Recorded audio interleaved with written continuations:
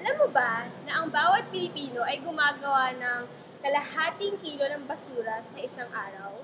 So, sa Metro Manila lamang na may humigit kumulang na 10.5 million na tao ay makakagawa ng 5,250 metric tons per month at 1.95 million metric tons sa isang taon. Wow! Ang daming basura nun pero hindi niyo ba naisip kung saan at paano dinadala ang mga basurang iyon? At kung may sapat na paglalagyan yun, meron ba tayong maayos na sistema sa pagkokolekta at pagtatapon ng basura?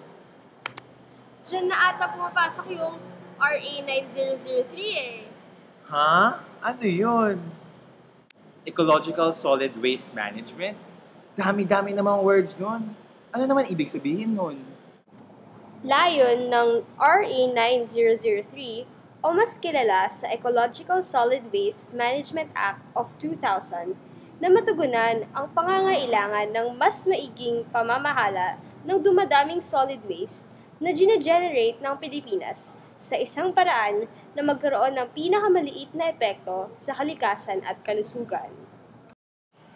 Ipinasa ito bilang batas noong Enero 26, 2001, ilang araw matapos makaupo si Pangulong Gloria Macapagal Arroyo bilang presidente.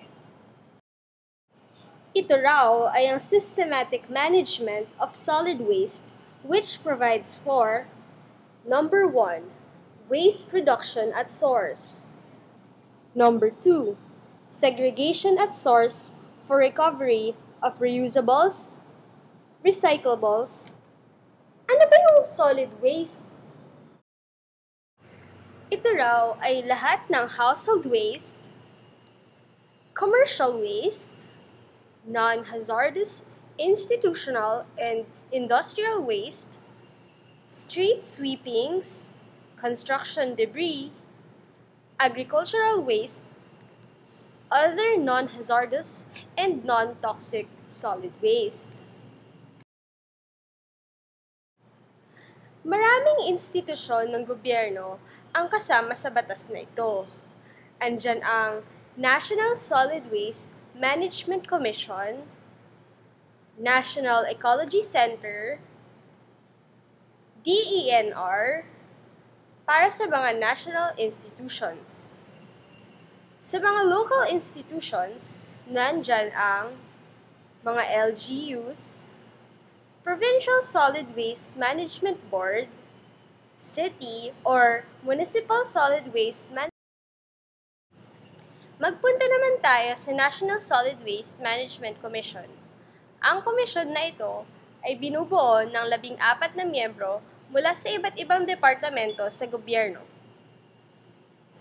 Una, sa DENR, pangalawa, sa Department of Interior and Local Government, pangatlo, sa Department of Science and Technology, pang-apat, Department of Public Works and Highways, pang-lima, Department of Trade and Industry, pang-anim, Department of Health, pang-pito, Department of Agriculture, pang-walo, Metro Manila Development Authority, pang-siyam, League of Provincial Governors, pang-sampu, League of City Mayors, pang-labing-isa, League of Municipal Mayors, pang-labing-dalawa, Association of Barangay Councils, pang-labing-tatlo, Technical Education and Skills Development Authority, or TESDA, at sa pang-labing-apat, ang Philippine Information Agency.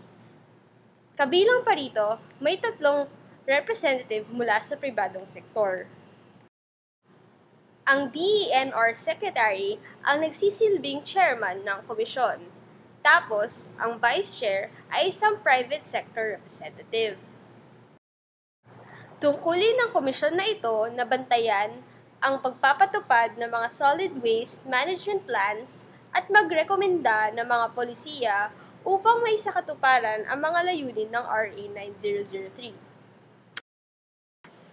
Teka, parang ang dami pa natin kailangan malaman tungkol sa RA 9003. Uy, tamang-tama! May magre-report dun tungkol sa RA 9003.